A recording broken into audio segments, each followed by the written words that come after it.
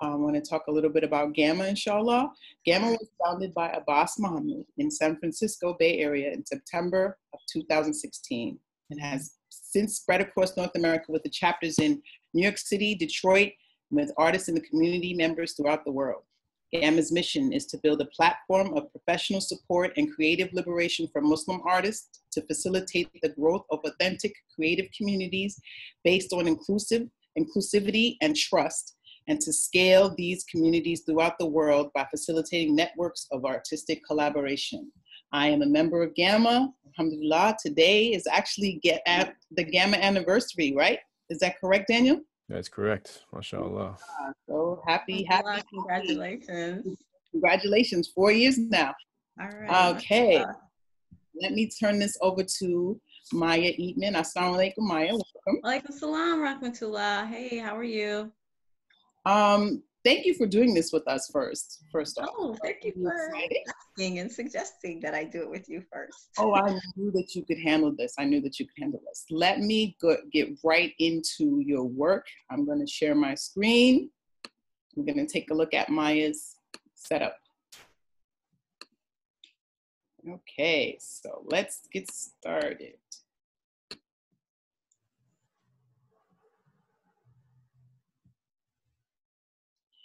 All right, Maya. So take us through your work right now. Okay, well. Your work tells a very intriguing story. Yeah, thank you. So a lot of my work is, I started off as a painter initially. But as time went by, I started discovering other mediums. I always did artwork.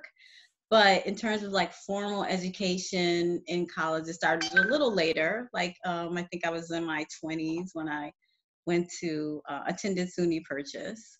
And then I realized like I could take everything that I really loved and can kind of combine it together to express, certain ideas about culture. I get a lot of my ideas from reading. I get a lot of my ideas from my family.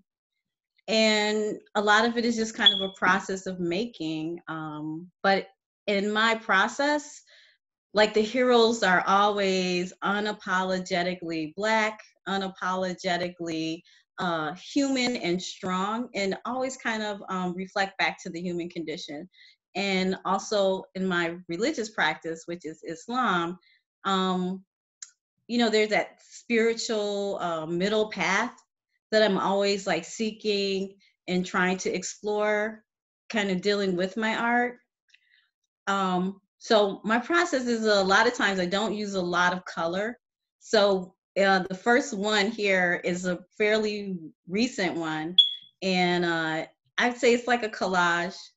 And the thing about that is I was kind of listening to, I was exploring this kind of genre called Afrofuturism, okay? And then so thinking about where Afrofuturism kind of came from, and I do listen to a lot of music. So one of the inspirations for this besides Afrofuturism is Parliament Funkadelic. So there was a group in the 60s and 70s, and they kind of were like fantastical in their costume and then their concepts. And so that kind of led me to Afrofuturism. And this is something that I thought of, and I thought about like mythology, right? Telling our own stories. So this is a combination of all those things, like Afrofuturism, mythology, Parliament Funkadelic, and this is what I came up with. So what I'm hoping out of this piece is that it continues on and grows, right? And so where I find the balance is, like there's a queen and there's a king, right? In most mythological stories, there's a king and there's a queen, or there's like two central characters. And how do they affect the world, and how are they affected by the world? So this is where this is the first of many, I'm hoping. And what about this piece? Okay, so this one, so in my practice, as my formal practice, we had to do in college, we did figure drawing. And it was the first time I did figure drawing. And I think I drew the model like an inch tall, right? And it was such a shock to me because I never, looked at the human body like that. So, and being a practicing Muslim, I choose not to, just depict the entire body. So, I had to figure out a way that I can, depict the form. And so underneath the skin, a lot of times you can see the striations of muscle and you can see different kinds of forms. So I just kind of picked that up and like took the skin away and then brought that striation up to the surface. And so with that, I felt like a certain freedom that I could use to depict the human body. It's an abstract form, but it does, if you look at it, sometimes it can look like more than one thing, but it does represent the human body for me. And that's how I find like that balance. And, it's not conflicting with my religious beliefs. And, there's a certain amount of liberation in that, right? Because like you think about Picasso and, how he did abstract work. Of course, these are like kind of based on African motifs, but, bring it into the, European world, they looked at it like, wow, of course, it was always there. So it's the same kind of idea for me. So this is supposed to depict a mother with a child on her back. And, right. So, and her arms are kind of adjusting her little papoose in the back. Okay. So that's when I started, that's the idea that I went with. What did you use to draw this? Okay, I just used a paint pen. So it's a fine tip paint pen of silver paint. And the reason why I like it is because once the lines meet each other, it creates like depth. It creates like different weight lines. So it does give it like, so the tradition, when you draw traditionally, there are certain things that you rely on to bring your drawing to life. And since I wasn't doing that, I just kind of let the paint pen be that thing that actually, brought those formal elements to life. So it gives it some depth. It gives it some, some weight, some plasticity in the Latin sense, right? And it gives it some grounding. This one? So this one is, okay. So this is actually two that I just drew separately. And this is just a fine tip paint marker. And this one is supposed to be a cross section of hair, right? So as a Black woman, I don't really I don't know if this is a tradition with other Black women, but we don't really tend to let other people touch our hair that we don't know. Okay. It's just not good juju. And also, when we like are combing out our hair and there's some residual hair in the brush or comb, we usually burn it. So, well, that's from my tradition. I don't know about anybody else, but I think about all the wisdom and all that hair, right? And what would that wisdom look like? And so I was like, well, cross section of hair, of my hair, maybe this is what it would look like. This is what it is for who I am right now. Okay. And what was the medium that you used to draw this? It's like a fine tip pen. So it's a fine tip pen on just actually the paper is watercolor paper because I like the way, the weight of it and how it feels. This one. Okay, and it's the same kind of marker. So with this, I was thinking about a woman going to the marketplace and like what would she be carrying? What would she be taking? And I started like with a line and then I just expanded the line. And then I thought about like women going to the marketplace. And when you go to the marketplace, well, I've been to Nigeria before, and in the marketplace, they have people playing drums and people are giving them money, people are doing magic tricks, but usually you see men doing these things. You usually see women, they're selling like food, they're selling cloth and whatnot. So I was thinking about, a woman bringing like her bringing something else to the market instead of like that traditional cloth or food. And so her taking this, it's a drum and it's also a spear and a shield, taking that to the market. And like, what is she going to do with it? She's going to play her drums. She may be doing some kind of, exercise or, some kind of demonstration with her shield and her staff. So that was like the thinking behind this. And then it's supposed to be a woman walking forward and she's carrying the drum and then she's carrying her shield and her spear and she's on her way to the marketplace. And this is also, it's a fine tip marker on just paper. Okay. And what about this one here? I think that was the last one, right? It was. So my question to you is, you are more of an oral historian, Maya. Why do you think that is when you talk about your work? Well, because, history informs like who I am as a person, right?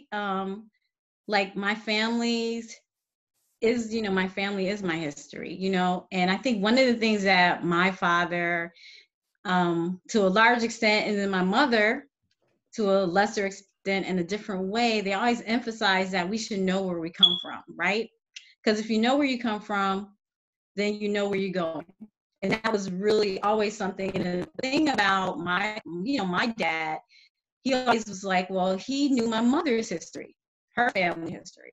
So to me, that informs, how I look at the world in so many ways. On one side of my family, they're part of the first great migration to the North. They were the first Black family to buy a single family house in a mostly white neighborhood. There was a Black family there, but they had a 2-family house. But my grandfather wasn't playing that. He didn't want to live with nobody.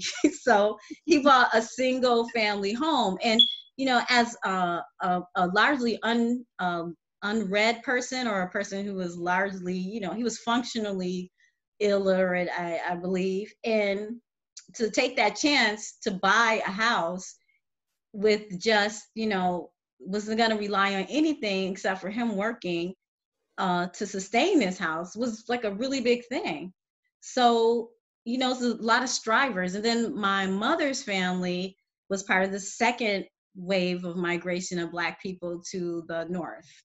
And, their story is a little different. They're very close knit and they were very well off in the South. But once they came to the North, which I'm originally from Buffalo, because they rely so heavily on their families, there's a lot that suffered in terms of like having that really big family support that they were used to. So I grew up with like a lot of family for a long time. I didn't play with other kids, and it was just me and my cousins. And then, so we were very close to people in our family. So like I had an aunt, she did art. I had my grandmother, both my grandmothers were very, especially my dad's mom, Grandma Evelyn, very elegant woman, just beautiful. I had never seen her without like lipstick and nail polish. And she was just so sophisticated. And then my other grandmother, she was very like, she took no mess, no nonsense. And she was really, if she wanted something done, she would call the mayor. So, that kind of informs a lot of, how I move forward in my life, especially, with my art, because it was something that was always encouraged. A lot of families were like, oh, you should do something very practical. No, they were fine. They were like, okay. The questions that I was going to ask you, like, did you feel like you had family support, like with everything that's going on, even as a young woman? Did you feel like you had your family support with your art practice? Well, I think mostly with my dad. When I told him I was going to go to art school, he was really supportive. My mom was like, oh, what are you going to do for benefits? So she's like, you finally got a job with benefits. What are you going to do? And I was explaining to her what I was going to do. And, yeah, there's a practical, she thought it was not practical. So, but, my dad had lived in New York, like, many years ago. And I think, he understood that if you wanted to study art, maybe this is the place to go. And it's the practical place to go. So I did, and I don't regret coming to New York. I had like I'm having a wonderful experience, but initially a really wonderful experience. I got to meet some really great people who I actually just read about in books. I got to work on some films, and I met a lot of people who were very influential in helping me to kind of stay in the arts. There's one artist, Camille Billups, who recently passed away. I would see her at Dina DeLuca when I was getting lunch for this filmmaker that I worked for, and she would always talk to me, and she's like, you keep doing your work. Don't stop doing your work. You keep doing your work. And I always remember that. And then this Dorothy White, she lived in Harlem, and she had like a salon, and I had did this huge piece, and I just did it. It wasn't for an assignment for school and everything. She's like, oh, I want that because, I'm going to be an early collector of your work. And she really, really believed in me. She actually was married to Charles White. He used to draw. He influenced Carrie James Marshall, who's one of my favorite artists. And she was like, you just have to stick with it. She's like, your style and your rhythm will come, but just with it. But life happens sometimes. So for a long time, I kind of stopped. Absolutely. And then even in having your family and all of these different things that you go through, you're able to still maintain this way of thinking. Oh yeah. There's a question. Someone said you are a superwoman. Okay. What? No, just a woman. I think we all have special guides that keep us on an artistic path, especially since it goes against the grain of social conditioning. Agreed. 100%. Agreed. Yeah. I have a question about your artwork too. Why is your work largely untitled? Why is it largely, pardon me? Untitled. Because I feel like it means so much, and then I can be a little wordy sometimes. So I just kind of feel like I could write "Lady Going to Market," but I'm comfortable with just saying Untitled 1, Untitled 2. I don't mind other people projecting what they think it should be called onto it. I rarely name any of my work. Even this one back here, no name. And it's one I feel like I'll be working on for a long time. I like, but I don't have a title on some of them because we allow the viewer to kind of feel what they feel, if you know what I mean, about the work, and able to move in without knowing exactly what it is that's happening, and they're able to decide for themselves almost. But then titles sometimes do guide them at the same time. So I guess I'm on the fence about it, but I do understand why you don't want to have a title. Right.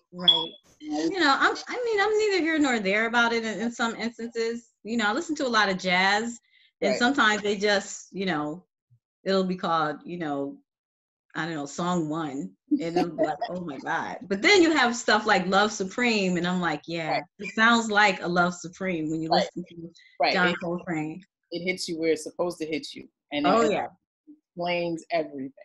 Right, definitely. How do you feel your pieces connect to the theme of liberation? Well, I feel like one of the things that when I was little, we couldn't watch certain stuff on TV. I remember my dad was like, oh, we're not watching Hee Haw in this house. It wasn't like we were watching Hee Haw, but it's kind of like I'm liberated when I do my art because I can tell my own story, right? So long, as a woman, as a Black woman, as a Muslim. I remember when I was in 6th grade, we were studying world religion, and they said that Muslims got their name from muslin sheets. And I was like, what? And I was sitting in the class looking at people like, did y'all hear this? But they didn't know that what they were saying was not true. And I was like, and this is what happens when someone else tells your story. They are able to manipulate the narrative about your origins, whether it be your race, your religion, your gender. And I feel like liberation is I myself am able to tell my own story, and I'm able to convey the greatness of, my spiritual belief, my history, my gender, I'm able to do that. Whereas if someone during slavery was start reading, they will be killed. So if somebody during, the Black Wall Street was making too much money, they're about to lose their whole business and get burnt out. So my thing is like, I am able to use this nonverbal communication, and I'm able to tell my story, and I'm able to say it like I believe it should be said.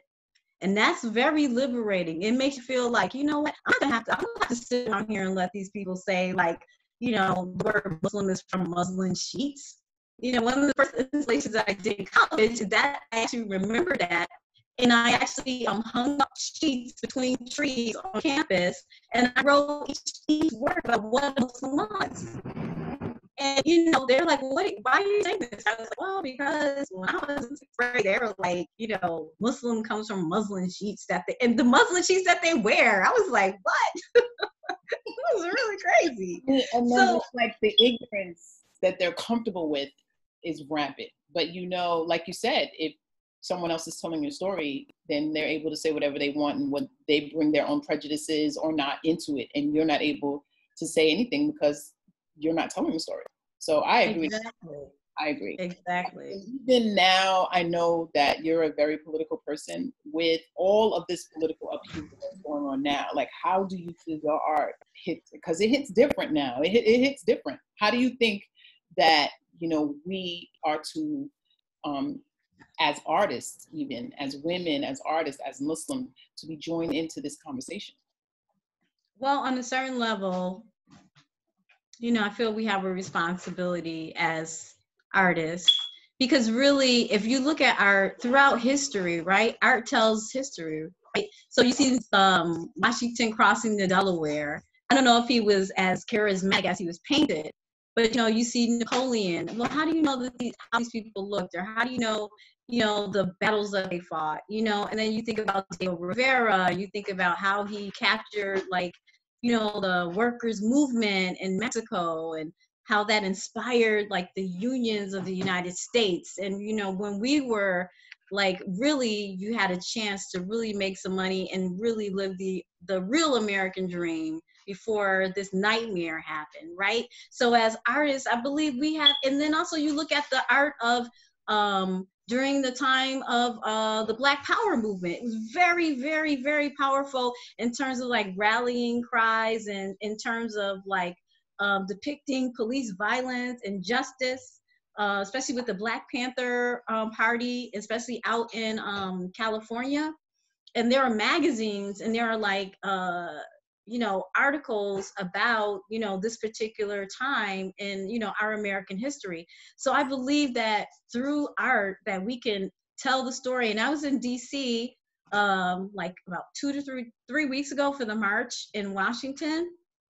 And there is so much art, and there is so much, just sophistication and beauty, and people telling their story with this medium, and capturing it on camera and on film, and just seeing people doing it, like, right then and there. It's just so inspiring. And as artists, that's one of our jobs. We tell the history of the time that we're living in right now. And so this is history. And then 20 years from now, people are going to be like, oh yeah, this happened, and this art was, and this work was influenced by that. So we definitely have a duty as artists to show, and not just what's happening here, but places like Darfur, right? Just think about the atrocities that happen there. How do we know that there are atrocities? I consider all kinds of photography. I consider it art, but I also consider it, is documenting, these things that happen, and it's proof, right? Yep. I also feel like, with Black Lives Matter movement, which has been going on for us forever, right? Yeah, our lives have always mattered. Hello. Now, but it's already, yay, it's already happening. And also with the COVID, how has that affected your art practice? like for me, and everyone's always asking, you know me, I felt like a togetherness needed to happen, and that's how this whole thing even came about. And I wanted to go bigger with my pieces and involve more people interacting with each other as opposed to working on singular, smaller pieces. How did that work for you? Well, I mean, usually I kind of call myself a shut-in, but just not being, but the thing that I do miss is interacting like with my friends and my peers and my colleagues, especially talking about art, looking at art. That's a really big thing. And looking at it with other people. You know, I enjoy looking at art with others, and you know, going out and looking at art. You know, Right. especially you know, artists that I really you know love and I'm inspired by. So that was really you know difficult because now I'm working from home. My kids are here. My husband is here. Don't you just Everybody's love it? here. Yes. Amazing. You know, love is a strong word. Alhamdulillah. Alhamdulillah. Alhamdulillah. So Yes. I'm going to open up the floor for interaction with Maya. Ask her questions. Get into it, everybody. Can you hear me? Yes, we can hear you. Hi. Where do you think your work, how do you see it evolving from where it is?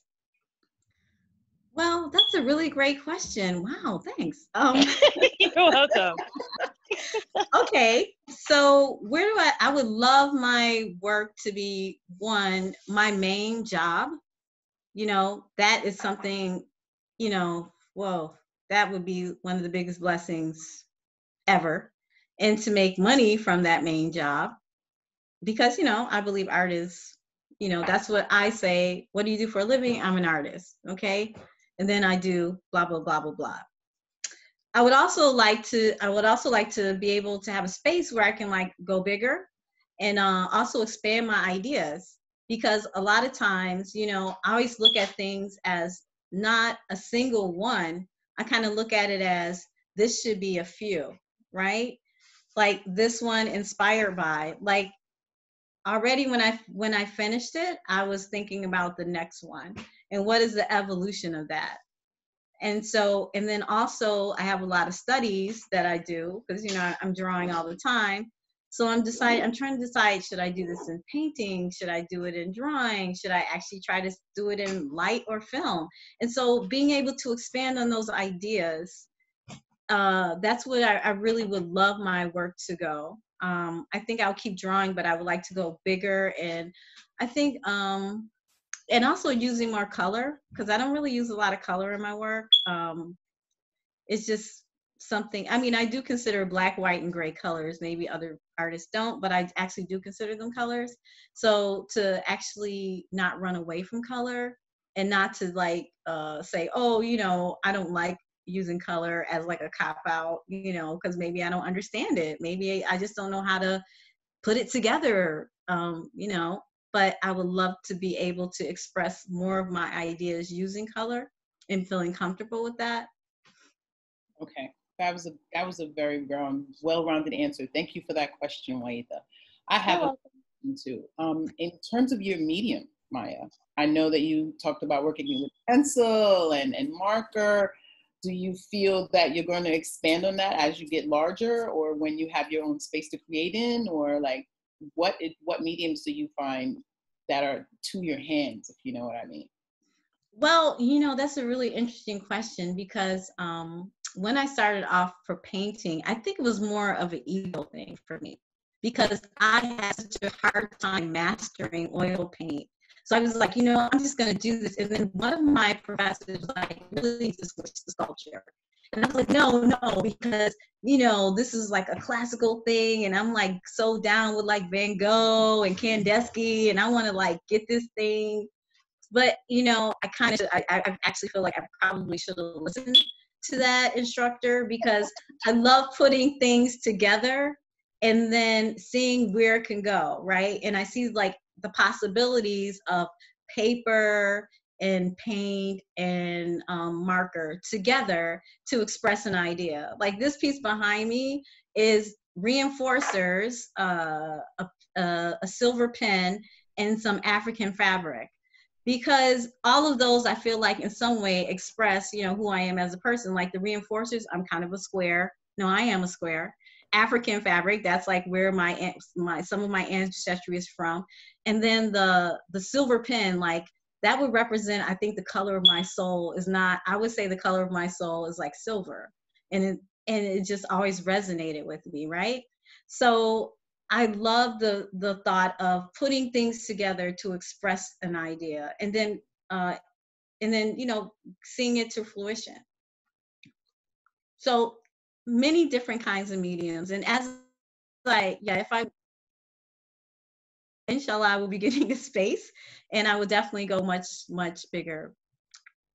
Okay. Any other questions for Maya? Assalamu alaikum, Sister Maya. Thank you for alhamdulillah, thank you for joining us. Alhamdulillah. Yeah, thank you for joining us. It's a real pleasure to have you. And yeah, I think I have more of a comment than a question, but also following up on what was just said about the color. But I, you know, sorry, I think you have like really strong line work. You know, it's very kind of specific how you draw every line. You know, but then I really like the inspired by piece, like the color, like you're using color very strongly as well. So I just want to say, like, would love to see you develop that, and especially how you talked about kind of you know, kind of working from a musical influence, you know, like George Clinton and, you know, all that good stuff. You mentioned jazz as well, but I would just, you know, I just think it'd be really exciting to see you expand on all those themes, you know, to see where it leads you, you know what I mean? So but yeah, the color, the layering, the line work, yeah, so just it's really strong. So look forward to seeing where you go with it. Oh, alhamdulillah, thank you. So do I. I mean, in this work, I also use some collage, which is like a kind of, not a definite first time thing, but something that I'm also exploring in terms of like what you said, layering, right? Yeah. Like I don't have to draw the whole thing out. And then that in itself can be, you know, perfected and, you know, as a component to the piece, and, you know, producing like the intention. So it's just more and more like a experiment, but, you know, in the smaller studies for this piece, I would have like a whole series of like cut out Yoruba heads of like these Yoruba deities, and then just trying to manipulate them with different materials. And then once I felt comfortable, just kind of putting them all together. So, you know, sometimes it's like, you know, you have to put yourself out of your comfort zone. So this one was like a real push out of my comfort zone. So, but a lot of studies led up to it, where I was actually doing these like Rorschach kind of painting. So I just put the paint on the paper, close it, and open it. And then that's how the color kind of developed, and I already had the line work. So, you know, a lot of studies led up to this particular piece. So I feel like this piece can lead up to even a larger piece, a more comprehensive piece with some of the same elements in it. Yeah, I would love to see that. And the piece behind you, it's also, I don't know, it's not in the slideshow, but it's in the it's in the presentation in a way. So is that an older piece, or is it Oh, this is the oldest piece. This is one of the oldest pieces that I have. Actually, this piece, I started working on it right before I had my son, who is now 17. And I just keep adding to it. And what it is supposed to be like a representation of like my growth as a spiritual being. Like initially it just started with the silver. Then I was like, you know, I don't know, I was just going through this like really serious nerdy period. And I was just like, you know, I have to embrace my inner nerd. And I was like, what is more nerdy than reinforcers? Like, I love reinforcers. Like that was, and nobody uses them anymore. So I went to this dollar store and I just bought a ton of them. And I was like, okay, so let me just, you know, put that on there. And then I was thinking about, you know, myself as a person of African ancestry. So that's part of who I am also. So now I think I'm just kind of just growing it and just evolving it and moving it forward. So I actually showed it in a show that I had at Jollof, which was a group show. So I feel like it's always going to be evolving. You know, like I feel like I'm always going to be evolving, you know, as a human being, as a Muslim, and as a person, you know, who identifies as a woman, a Black woman. So I feel like I should always be evolving, and then I want my work to always evolve with that, you know, and I want that to reflect. They should reflect each other to me. Agreed. Agreed. I remember that group show. That's how I know that you're an oral historian, because your pieces are very succinct. This piece, inspired by you, intrigued me as well, because as a, you know, I'm a collagist too, so it was like, oh my God, so much going on, but it's very intentional at the same time and freeing. I really enjoyed it, and I know how you are about color, so it was like, Yeah. I see you, Maya. Exactly. Exactly. Any more comments?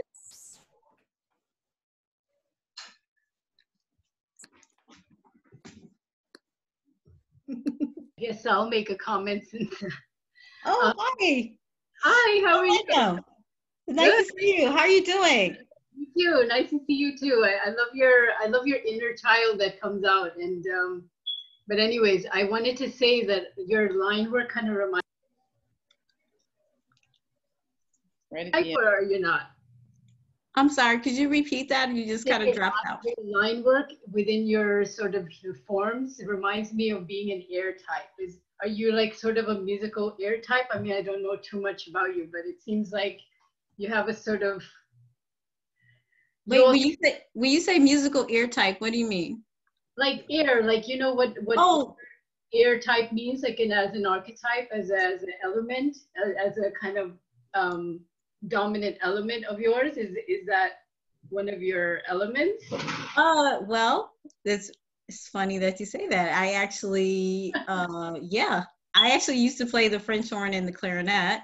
And most music I can I never I might forget somebody's name, but I rarely ever forget any music. And I mean like all the way from like Patsy Cline to Led Zeppelin, punk, any like punk rock. I used to be a DJ on the radio when I was the first college that I went to. And I purposely, so when I was making this piece, inspired by, I actually purposely was listening to a lot of Parliament Funkadelic because, you know, I was thinking about Afrofuturism. But for a lot of my other work, I try actually not to listen to music. The reason why is because I used to do it so much. I didn't want it to be like a catalyst for me to make music. I just wanted to be able to enjoy the music, and I didn't want to have to rely on music for my inspiration, because I believe other things should inspire you besides music, right? You know, you walk outside, you know, you look at trees, you think about nature, you think about laughter, which I guess is sort of like music. Right. So in a sense, you are the music, and you're expressing that in your work, like it shows with your line work. And I think it's interpreted in different ways with different artists, but we all have a sort of, artists all have a musical quality to them. So with my own work, I express it in patterns and sort of Islamic sort of motifs. You tend to express it in your line work in very sort of symmetrical ways. So there is that sort of underlying similarities that play with us all as artists, no? Yeah, and you know, the thing is too, I read a lot. So a lot of my ideas do come from like books, right? So I'm a really big fan, like I said, of Afrofuturism and Octavia Butler, but also like James Baldwin and Toni Morrison. And I always have this thing about, you know, women in art, women in literature, because, you know, there needs to, I feel like as people who are striving to be in balance, people of the middle path, you know, sometimes I feel like it's always kind of heavier on the male side, right, rather than us on the female side, right? Because if your spouse is supposed to be 50% of your deen, then that's evenness. And I feel like, you know, to be like people, when you say God, Allah is not a man or a woman. And I think people kind of forget that. So that's why a lot of my work kind of focuses on like, you know, this is a woman with a baby. This is a woman going to the market, because, you know, I think those energies are sort of out of balance sometimes. And even for our own selves and in our daily life, you know, we see a lot of that imbalance. So I like to try to put a lot of that balance back into my work. And then I do that by, you know, reading a lot. So, and I think those authors that I mentioned, they actually have, you know, a lot of strong, I don't like that. I don't like that word strong. I would say positive female characters who are, you know, somewhat broken, but they manage to still give love and receive love, right? So I try to think about that when I'm doing my work sometimes. So that's the influence like literature has. So I try to get influences from all things that I really enjoy, you know, even if it's just taking a walk with the fam. I like the movements of your pieces too. All of your works have a lot of movement in them. How do you know when you're finished? You know, I was thinking about that because when I was looking at that inspired by, you know, one of the biggest things for me was like a figure. So, you know, when the thing that always kind of bothered me was like not being formally trained, and then you get formally trained and then you learn all these techniques and these words, right? So one of them, one of my art teachers was like, oh, your stuff is always floating. And I'm like, what are you talking about? Like, you know, like the figure ground planes, right? So I just like took that all out of my life, like no more floating anything. So once I put these on the page, on the paper, and I was like, you know, these things are, these two are going to be floating because in their universe, they're everywhere. So, you know, you kind of have to let some of that, when is it finished, kind of let it go, let your ego go a little bit, like, you know, like, okay, this is done. This is done. And, you know, be okay with it if it doesn't look done, right? Because the backgrounds for me, you know, they're always really bare. You know, I don't really put a lot of stuff in the background. It's like everything that's there is supposed to be there and that's it. But then formally, you're not supposed to do that. You're always supposed to like color the back and then draw on top of that, right? Yeah. But I'm like, okay, I'm not doing that because I don't want to do that. And that's the only reason why. So according to me, based on what I feel, this is done. So that's what it's a struggle. Don't get me wrong. It's a struggle. So I work on it, you know, it's just like something that I struggle with, but I don't mind the conflict and I don't mind the struggle because, you know, that's really, you know, what it's about also, right? Right. It's what your work says to you and what you want your work to say to others, you know? Right. Exactly. So Exactly. find that balance. I mean, and your lines are sharp, girl. Your lines are sharp. Your work, you can see the thought process and the intent, but also the movement and the freedom of it at the same time. I love it. I love it so much. And Thank you. Thank you. like knowing you as a person, this speaks to who you are directly. I mean, I appreciate freedom, but you know, freedom's not free. So, you know, and then real freedom is going back to your Lord. Like, you know, your soul always wants to go to the one who blew it into your body, right? So that's, we're struggling to like, yes, you know, that's the real freedom. So I know like any concept of freedom that I have here, you know, yeah, it feels great and all that kind of stuff, but the real freedom, you know, I think that's why some of the stuff is always like floating. You know, I think about like the lines, especially like the lines, like they're all never really tethered. You know, there's always something going somewhere. Yeah, that's what I mean with the movement. Like it's always like almost off, or is it like coming at you? Is it going away from you? Is it leading somewhere? Like I like that. It's intriguing.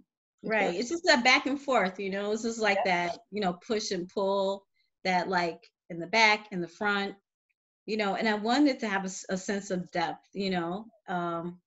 it's kind of hard because then you're looking at it from different angles and you're like, but then you get to that point where you're like, okay, I'm going to stay with it. And you just stay with it and trust the process and just keep, going forward with that same idea of freedom, with that same idea, of that same idea of freedom and what those ideas that you came into the piece with. Sometimes they evolve, sometimes they stay the same. Sometimes you're kind of disappointed. You're like, but then sometimes you're pleasantly surprised. Very much so. How do you choose the sizes that you're going to work on? Really? I mean, I'm attracted to materials. I just like paper. I like pens. I mean, I like the stuff. We go into the store and we're like, we're in the art candy store. Yeah, right? Exactly.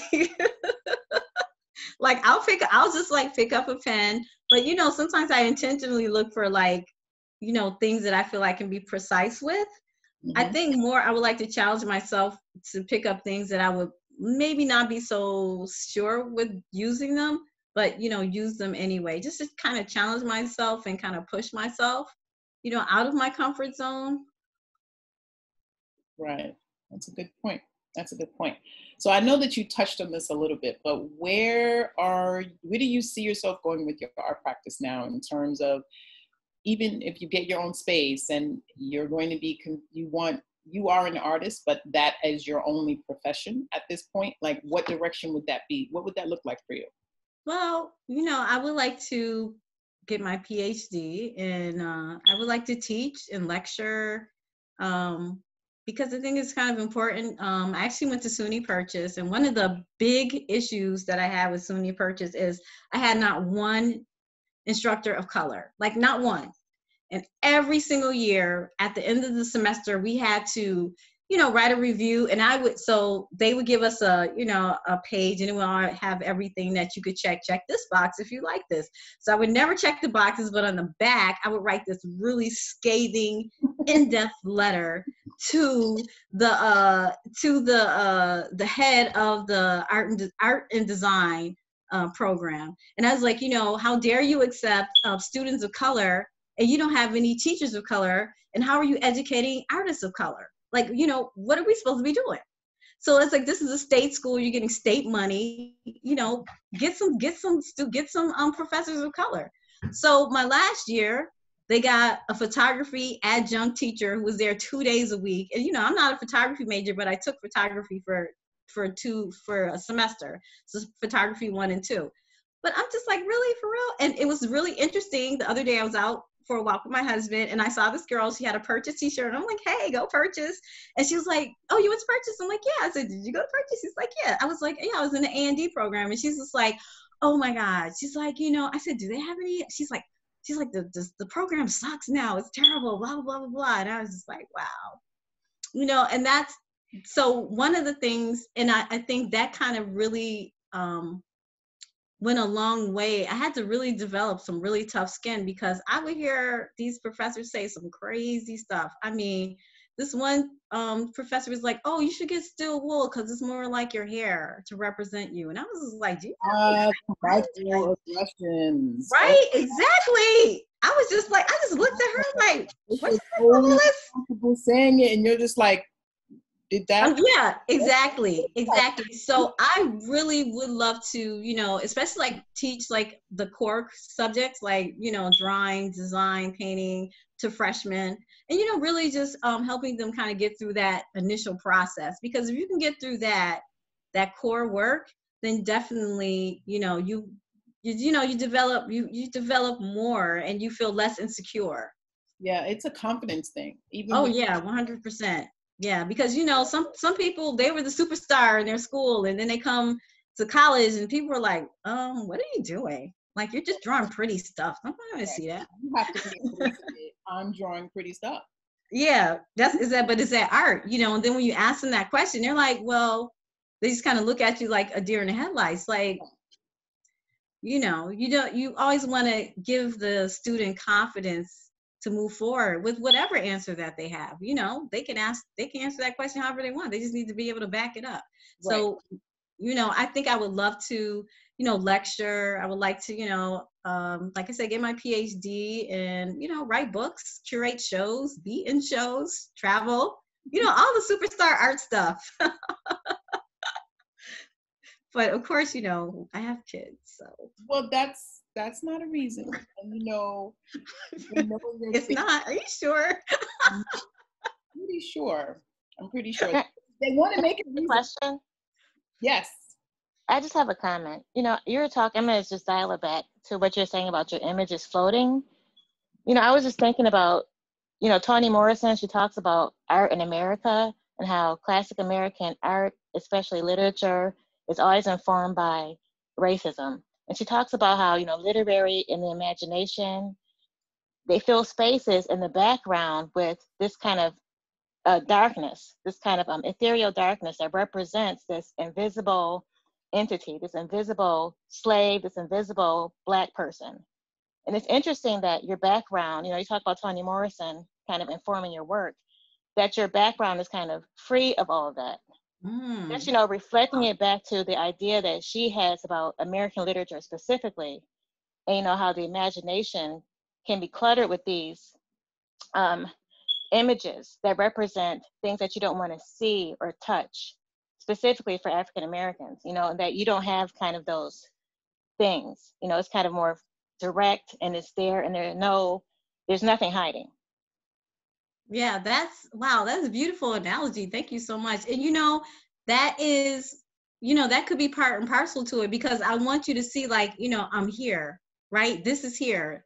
Like, this woman is here. Like, even though she's a abstract representation of a woman and a child, or abstract representation of a woman going to the market, but that's exactly who it is, and she's there. And I want you to see that woman. And I guess in a sense, I want you to see me as an artist, as a person who dug deep and came up with this and felt it was important to put it out there. You know, when you look at, even if you look at things like, say, Woody Allen movies, right? Notorious for not having not one Black face. And, you know, he films in New York. I'm like, how does that happen? Like, it's Even by accident on the street. it's not an accident. Woody Allen is very into jazz. And, you know, we know where jazz came from. So Woody Allen knows that Black people exist.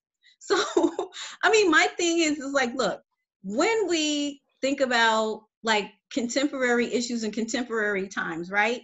We, you know, I mean, by happenstance, I come from the other, right? But I necessarily don't feel like the other. Like, so I'm not coming from that point where I'm painting or drawing or presenting art as the other. I am presenting and painting art as a primary, right? And not as the minority. I am doing art as the majority, because I don't feel like the minority, right? Unless you make me feel like the minority, and I try to fight that all the time, right? Whether it's in art, whether it's like walking down the street, getting on a bus, getting not followed around the supermarket. So when so when I'm doing my artwork, yeah, that's it. This is what it is. This is this lady, and she's going to the market, and, you know, she's always the hero. That's always first. Like, every scenario, they're always the hero, right?